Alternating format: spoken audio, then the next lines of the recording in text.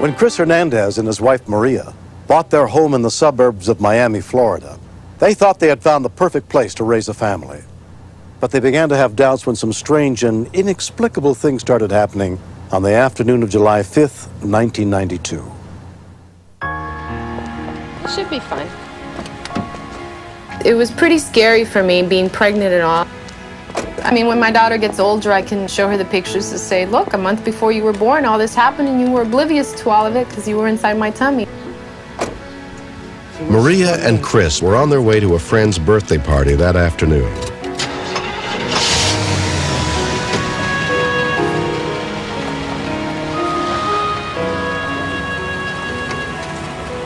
The steering column's jammed. Well, what do you mean it's jammed? It won't let me turn. I could not move it. And also my alternator light came on. So because we were in a bit of a hurry and it was already getting a little late, we had to park the car back in the driveway and take the other car.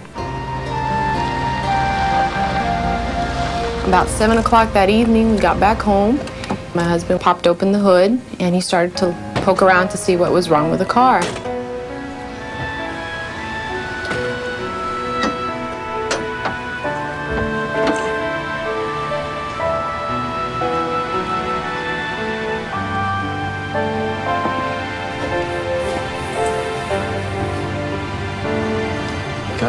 I noticed on the right side of the engine what appeared to be a tail.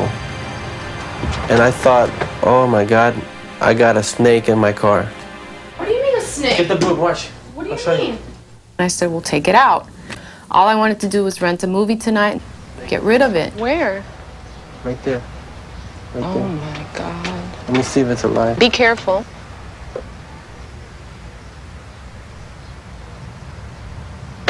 Oh my God, it moved. What do we do? I wasn't as mobile as I usually am, and I didn't know if the fear of this thing would make me go into premature labor. What do you see? There's a big tail down here, Marty. I can't make anything else out.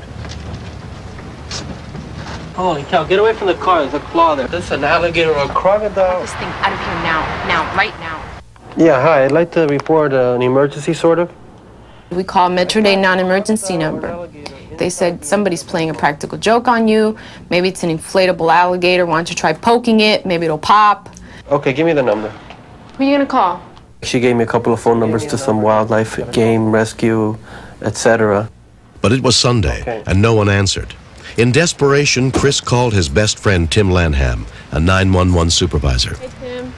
Hey, Marty. Hey, thanks for coming out, man. Look at that. You see it? Knowing Chris, I'm thinking, you know, like, I wonder what it is, really.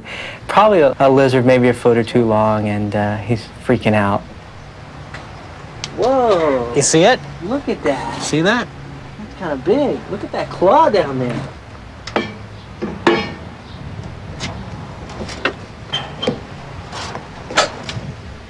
I think we have a little problem here, guys. As soon as he realized the scale of the problem, Tim called the Florida Game and Freshwater Fish Commission. Officer John Esslinger was sent to the scene. John Esslinger, Florida Game and Fish Commission. Thanks for coming out. Check it out. It looks like a gator or something, doesn't it? No, it's no gator. You sure? What do you think? What do you think it is? I believe it's a big lizard. Is it alive? Yeah. Look. Just by the size of the animal, I could tell that it probably had potential to be dangerous. You're gonna take it with you, right? So, once I figured out where the head was, I just stayed away from the head. Holy mackerel, he's a big boy. Yeah. He's about 4 or 6 feet long. You think so? Boy, he's frisky, all right. He's moving around up there. Chris, how do you feel about taking apart your car? There was a fear that he wasn't trapped, that he was there by his own will. Well, he's strong.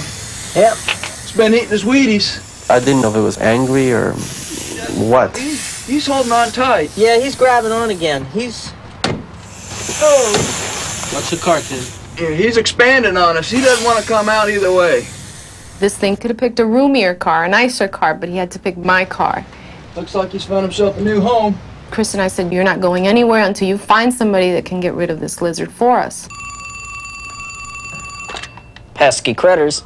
Todd Hardwick runs a company that specializes in nuisance wildlife control. In an engine? We had a feeling that it would be a monitor lizard, which makes me a little uneasy because monitors can be capable of inflicting an extremely nasty bite. How you doing, Hey, John? Todd. Appreciate you coming. There? Hey. There you go. Wow, look at that. Wow, he's big. He's something else. It's an Asian water monitor, every bit of 6 feet.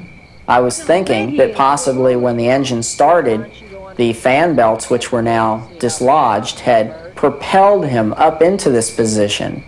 And there was no way in the world that he was going to come out of this compartment alive. Watch that tail when you're down there with your eyes.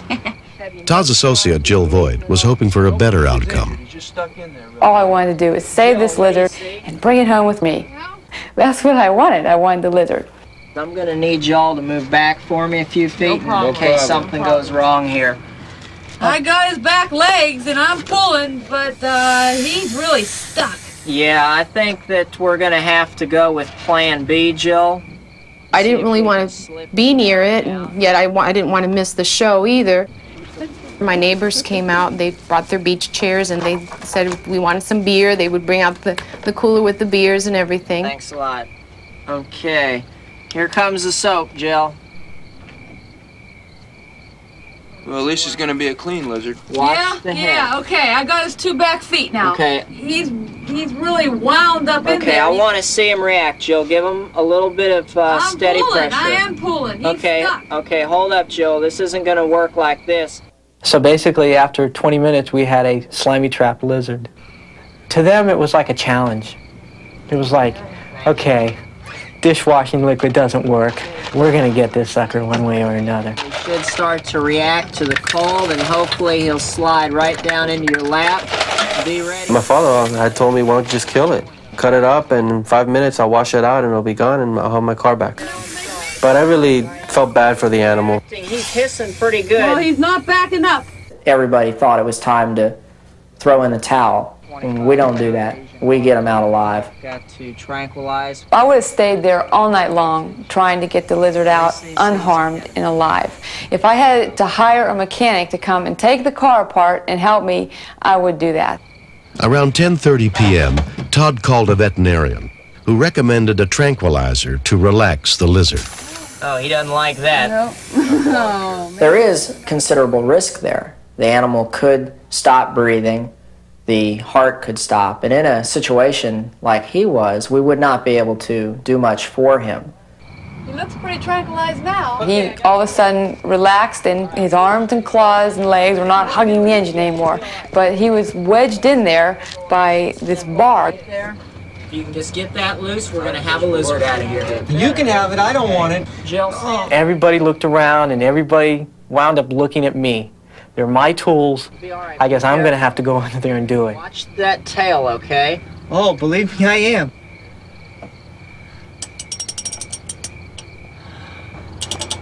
Jill, be ready to get under here. Don't hesitate. She's right here. Don't let the engine fall on you now.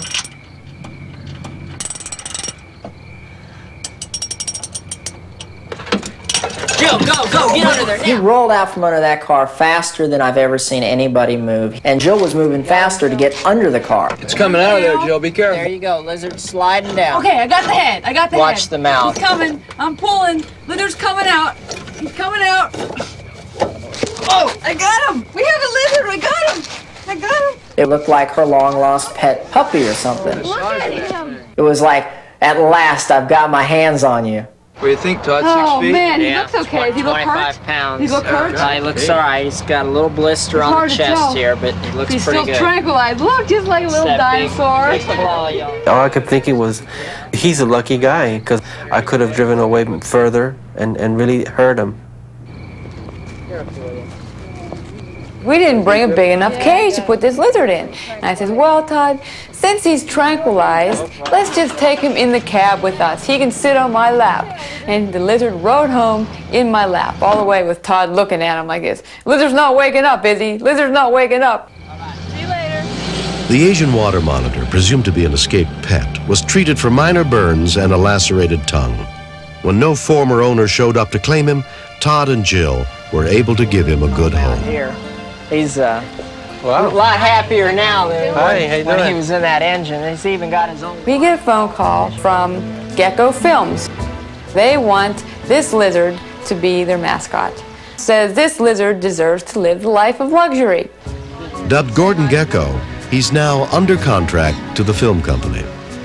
He's living presently in a big cage, complete with a waterfall, its own bathing pond, luxurious plants, and a food budget that surpasses mine.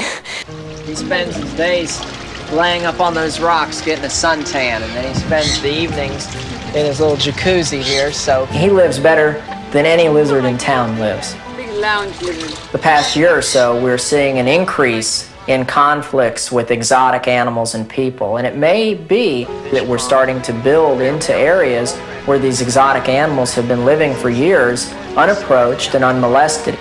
We've had people say, I'm afraid to check my oil now. I don't want to pop the hood on my car. What if I find one of those things? I think he knows who I am.